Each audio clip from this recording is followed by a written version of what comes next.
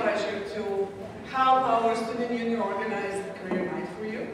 I know how many of you stopped by my or Tatiana's office asking, and what we can do with this degree. So I think your friends and colleagues are doing a fabulous job by exposing you to different career paths that exist out there. The program was launched in 2006, and in the very first intake we had only 8 students. The program was planned for 16 students intake.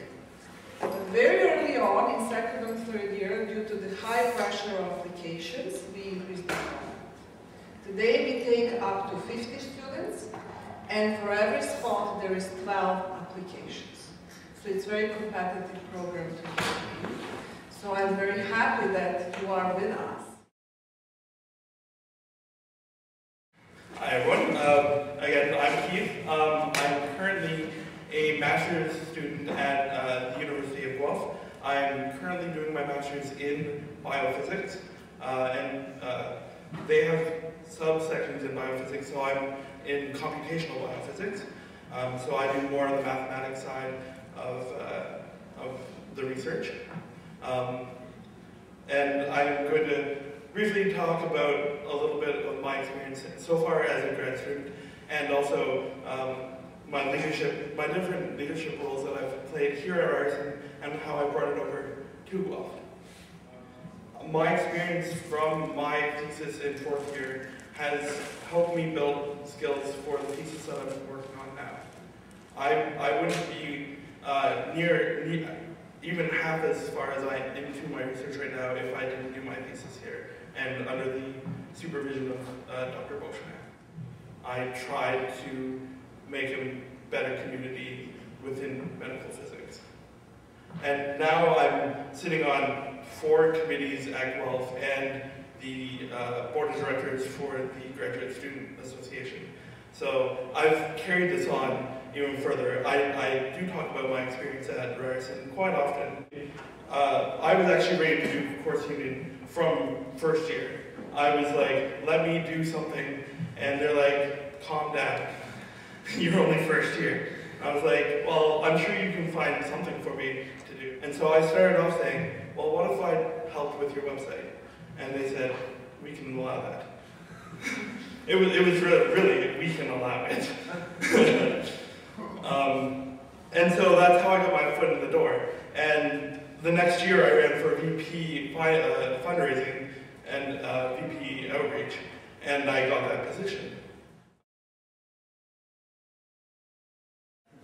I like what I do, and today I'm going to share with you how I ended up being a clinical medical physicist. This is who we are, medical physicists. We have a big association, organization. It's called COM, Canadian Organization. So whenever you want to obtain more information, please visit this website. Nicely explains what are your options, how can you do a residency, and so on. But basically, medical physicists are either radiation therapy, imaging, nuclear medicine, or health physicists, right? I always wanted radiation oncology physics, so that's what I'm going to talk about a little bit. What is, what I do in radiation therapy. And this is the whole team. Like, you see, it's not only medical physicists, first oncologist, physics associate with an undergrad diploma, working in the clinic, dosimetrists, therapists, nurses, technicians. So all these guys need to get together to give the best patient care, and everybody has to do his part. What's nice in clinical practice? You get the new toys. You can play with robots. This so-called cyber knife is for brain radiation, really tiny tumors. It's equivalent to surgery. So you don't have to open up the patient's skull. You can. So I went to the program here at U of T in occupational and environmental health. Most people from there came with a background in chemistry and physics, chemistry and biology, and I was, lo and behold, the only person in physics. So having all the headaches of applying for grant money and all the research work, you get to read about all this stuff because you're involved. I was involved in the commissioning the first gamma knife that we had over at UHN a couple of years ago. When we got the PET, which I was really excited when we finally got that, because that was, you know, for me years ago, and I said, oh, this is so awesome. So I was involved in the commissioning of a lot of these things, so you get to see firsthand a lot of the new technologies without necessarily being as involved in development of them and the use of them per se. And today I'm just going to be talking to you about radiation therapy as a career option. So it's commonly involved with medical physics, as you might have heard earlier. And it's kind of a different branch of physics. It's more applied. And we also have quite a bit of patient interaction. As Dr. Mills mentioned, I completed about 2 years here before being accepted into the joint University of Toronto Michener program in radiation therapy. And this program is offered by the Department of Radiation Oncology, and it's designed to help train future radiation therapists. I'm also a research associate in medical physics at the Odette Cancer Center, and my main research goals are focusing on a clinical trial for high-dose prostate cancer. So what are the pros and cons of this job? So the job is very rewarding. You leave every day and you do feel like you accomplished something. The patients are absolutely amazing. Some of them have gone through really, really tough times and continue to keep going through challenging life moments. But you do get to learn a lot of interesting things. And you commonly look at CT images, you commonly do math and calculations, so it's very interesting from a science perspective. And it's very variable. I mean, no day is almost the same. Every patient reacts differently. Every patient is treated almost completely differently. Plans are never the same. And there's so many different areas to work in, so it can be a very rewarding job, and it's very variable.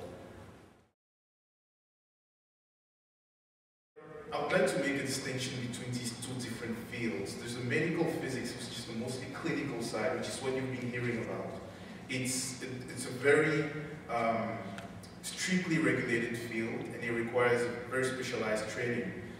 It's also mostly based on radiation therapy, because as you know, cancer is a big one, and so you need a lot of radiation therapy. I was mostly on the medical biophysics side, which is the research side, and that's where I still am. So this includes cancer research with cells, mice, and basically, yeah. Because ever since I did co-op at Ryerson, I never had a job, I never did job hunting, pretty much. Everything was through connections. Through your projects and, you know, being introduced to new people. In terms of salaries, you already have a good indication of those things, and you'll notice that in research, the money, it's much less rewarding. So medical physicists, as I was said before, starts at about 100K, maxes out at about 150, and this is from somebody who I know is a medical physicist at the Odette Cancer Center. Once you become a senior physicist, you get a bump to 175K. But a physics associate, which is a person who works under a medical physicist, earns around 65K starting. But the problem is when you apply for these positions, you are competing with master students. So it's really, if you only have a bachelor, you really have to have good connections or good personality or I don't know what else to be able to get that. And a research associate, as you can see, 45 to 55K is starting salary, depending on your experience.